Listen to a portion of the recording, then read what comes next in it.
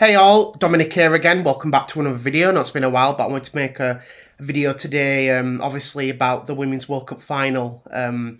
Obviously England against Spain. Obviously Spain won, but they did really, really well, and you got to give them credit for that.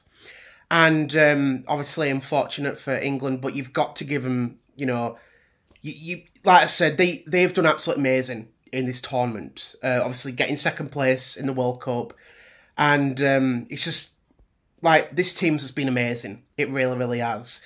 And obviously, we cannot forget that they won the Euros last year, and they won the first women's finalisma back in April this year as well, which is absolutely amazing. So to get runner-up in this World Cup is amazing, and they've done proud, they've played proud, and they've made us all happy as well. You know what I mean? They really, really have. It's just amazing. It's just been absolutely amazing and stuff. But this tournament has been incredible. It really, really has, and I can't believe, you know what I mean, it's over now after 1 month, 4 weeks, or whatever. Like, it's madness. It's like madness. You know what I mean? It's like the Men's World Cup that went fast as well, and the Women's World Cup went fast as well. But well done to England getting second place and stuff, and well done for Spain to of winning obviously as well, which is amazing and stuff. Both teams should be praised and stuff.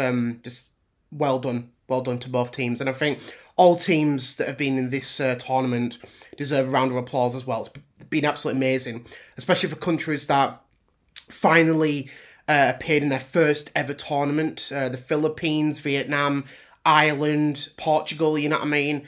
As well as all the other teams as well. You deserve an absolute round of applause, as well as Zambia, you know what I mean? But obviously we've got the Men's Euros next year. Now we've got the Women's Nations League as well, which is going to be good.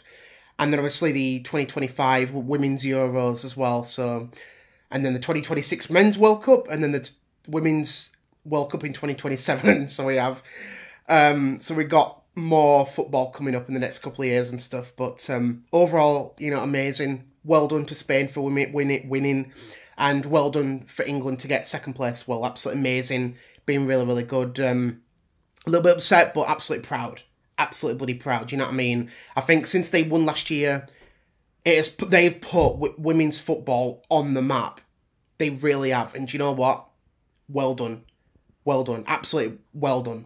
Amazing.